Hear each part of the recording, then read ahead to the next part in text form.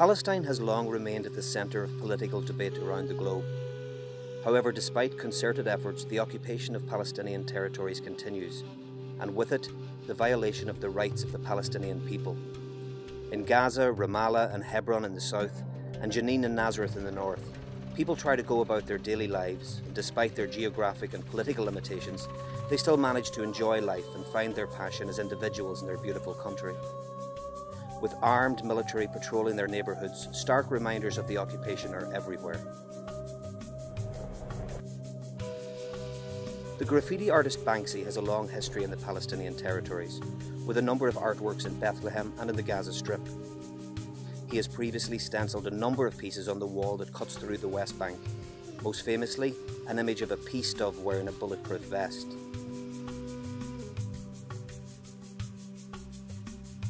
In March of this year, I visited the West Bank and became one of the very first visitors to stay in Banksy's new functioning art installation, the Walled-Off Hotel. Taking 14 months to complete, located close to checkpoint 300 and built in secret in the Palestinian city of Bethlehem, the hotel is part artistic and political statement, part commercial enterprise. Built as a functioning business and employing local Palestinians, Banksy takes no profit from the hotel, and as well as creating jobs, he is giving local artists a space to exhibit their work. Prices range from $30, including breakfast for a bunk bed in the dorms, to $965 per night for the presidential suite. Guests each put down a $1,000 deposit to ward off theft of the dozens of new Banksy works on the walls. All the available rooms face the 8-metre high wall, with marketing proudly proclaiming it as the worst view in the world. There is some debate about the role of art in the struggle against the occupation, but here, art is everything and everywhere. The colonial feel of the hotel designed, no doubt, to evoke the time of Palestine's partition and provide a counterpoint with the more modernist approach to the art. This colonial theme is embodied in dark brown leather couches and deep reds, styled like a typical English gentleman's club, and intentional as the hotel opening comes 100 years after the Balfour Declaration, the 1917 edict from the British government that paved the way for the creation of the State of Israel. The Walled-Off Hotel articulates the Palestinian narrative through its quirky but informative exhibits. It exists both as a living art institution, but also as an informative museum space that explains the turbulent history of the region.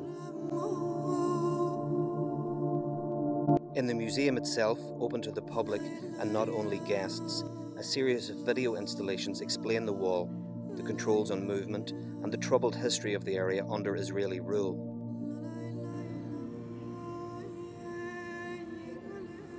It details how the construction of the wall began in 2002, is 810 kilometres long, 85% of which is on Palestinian land, and how it continues to be extended.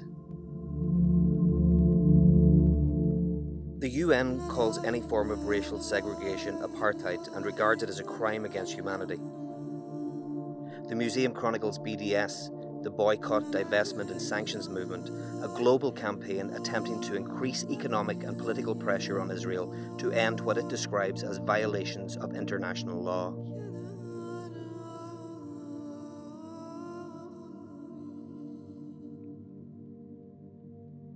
"100 artists have signed a letter saying that they will not perform in Israel, including Brian Eno, Richard Ashcroft and Roger Waters. Others have simply refused to play Israel following appeals from fans, including Sinead O'Connor, the Pixies, Gorillaz and Neil Young. The European Union asserts that boycotting is a protected free speech right, rejecting Israeli pressure to criminalise BDS. Israeli army artefacts also adorn the walls of the museum, giving visitors an insight into both sides of the conflict. The wall has become an ever-changing artwork itself, as visitors have the opportunity to paint messages of support on the cold, grey concrete surface. Resistance art has become such a part of Palestinian culture, from political writing to the aspirational slogans now stenciled on the separation barrier here in Bethlehem. Next door to the hotel itself, materials are available and instructions given on how to make stencils to leave your own message on the wall outside. All art is a form of protest and an effective conduit of change.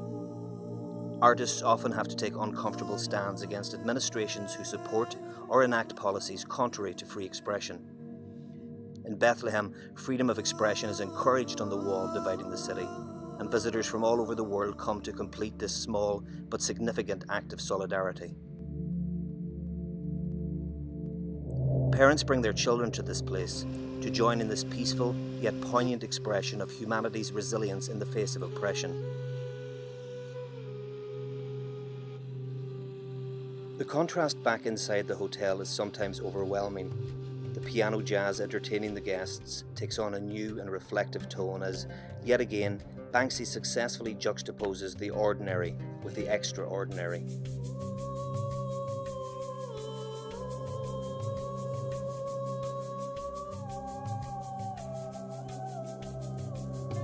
Access to the rooms upstairs is behind a secret bookshelf that swings open to reveal a stairway, eventually leading into a series of halls with a seemingly out-of-order elevator part of the installation itself.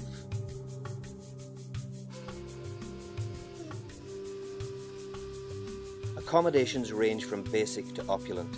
In the presidential suite, a working jacuzzi is fed from a bullet-riddled and leaking water tank similar to those that adorn the roofs of many Palestinian homes, while in the corner, a television set supposedly showing CNN is cracked and backwards.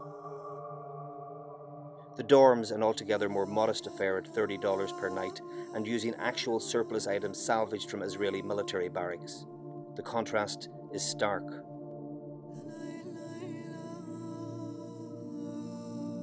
With the walled-off hotel, the artist has created a compelling reason for tourists to find their way to Palestine and learn about the people and the conflict.